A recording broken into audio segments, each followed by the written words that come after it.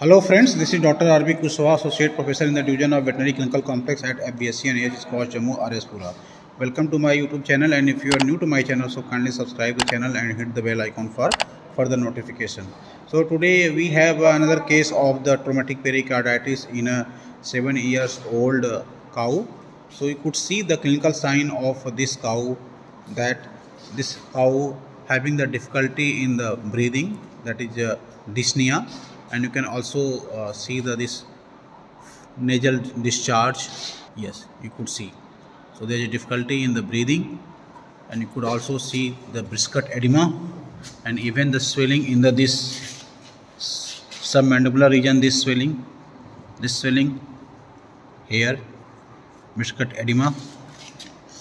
And owner also told that so there is a tympani. So if you see, so there is a tympani on the left side. So there is a rumen distension.